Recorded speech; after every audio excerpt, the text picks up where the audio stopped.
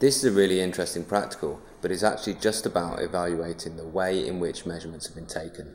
You're asked to evaluate how accurate they can be. So what ways would improve the accuracy? And I suggest if you're asked to evaluate the method, that means point out things that are right or wrong, and then you're asked to suggest improvements. Try and think in pairs. Here's a thing that's wrong, here's an improvement. This one is a really interesting practical. We actually did this after sitting this as a practice exam, and it worked really quite well, although we were in 10 to the 3 order of magnitude out for the actual diameter of a oil molecule. But it's a really interesting idea. I'll let you pause the video and read if you like. But essentially, you're just dropping an oil drop onto this brimmed off tray of water with lycopodin, which is like dried pollen powder. And immediately, very, very rapidly, as long as you've got it brimmed off, the oil spreads out into like this disc. And what we're saying is this disc has a volume equal to the volume of the little drop of oil that you dropped in there. So we can measure its diameter, hence work out its area, and therefore we can work out its thickness, its width, which is equal to the width of one molecule of the oil. So that's what we're aiming for there. Okay, so you really do need to read that and think more carefully about understanding that method before you go anywhere with this one. If you look at this is going to give you the clue, and maybe it's better to actually read what you have to do before you read this. Okay, and make sure you do understand this. It's not a quality of written communication one. They're not looking for nice, neat, well-planned answers, but it's 6 markers, so it's worth thinking about what you're going to write to give you that time to improve it. Okay, so what we have to do is we have to evaluate the student's method and suggest refinements. Right, so there's 6 possible marks. So I suggest you're looking for 3 things that are wrong with the method and 3 things that you could improve. Why not good things about the student's method? Well, I take that as being evaluated, and yes, it could be, but because they've told you to suggest refinements, that to me suggests they want pairs of things. So let's look through and think of 3 things that are wrong, okay, or not as good as they could be.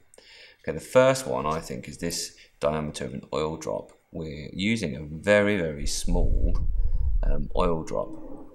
It doesn't actually tell you, it does tell you how big it is, there it is, and it tells you that they're measuring that with a meter rule. Is that right? Use a meter rule to measure this, so that's an issue there, isn't it? Okay, and then they're going to use that reading to work out the volume of the oil drop, and then they're going to equate that to the volume of the disc there. Okay, so they're going to actually do that, use that to work out the volume. So if we've got an error there, we're probably going to have an error in this one as well. And then lastly, how are they going to do that? Measure the diameter of the circular thin film. This is the reading they got there. This could be an issue as well. So my little plan then, even though it's not a written communication one, is I'm going to talk about the diameter of the oil drop, then talk about how we're working out the volume of the oil drop, and then talk about the diameter of the thin film. Okay, so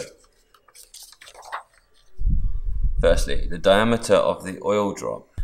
Notice the diameter of the oil drop is 0.5 millimeter, and the scale division on a meter ruler is a millimeter. So that is not a very accurate way to do it. There is a really large uncertainty compared to the measurement. There's a large percentage uncertainty. Okay? Think about percentage uncertainties a lot in this exam, because it's the first time, it's a new thing in this syllabus. They're going to be looking to examine your understanding of measurements causing large percentage uncertainties, which is the big thing we want to eliminate. Okay, why is that? Because the diameter is roughly half a scale division. There's no way I can accurately measure something with 0.5 millimeter diameter with a millimeter scale. They could use a larger oil drop or a vernier scale.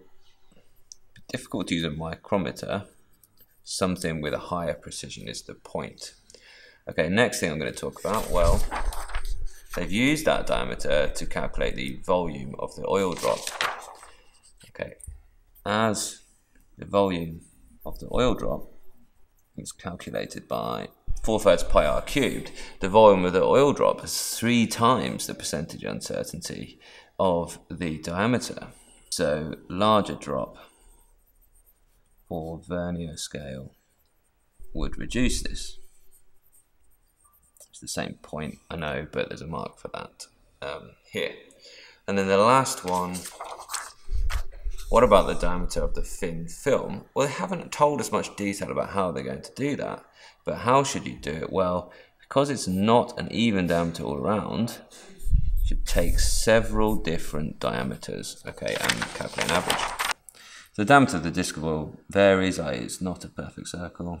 So take multiple readings across different diameters and, importantly, calculate an average. Okay, I hope that makes sense. Well, you can probably guess where the marks are. They are for large percentage uncertainty because the diameter is nearly half scale division. Volume of the oil drop is calculated for this. So the volume of the oil drop has 3 times the percentage uncertainty of the diameter. So use a larger drop or a vernier scale. Diameter of the disc is different for all different ways across it. Remember this one, they like this one a lot. So take multiple readings across different diameters and calculate an average, or let's do it, a mean. Okay, I hope that one makes sense. It wasn't a qualification, but thinking about it, planning out allowed me the time to actually plan my level of detail. Got the time to do that, so don't worry. So hopefully you can see how a bit of close reading, a bit of analytical reading can lead you to a bit of a plan and kind of guesswork on what is actually going to be on that mark scheme based on what they've been telling you.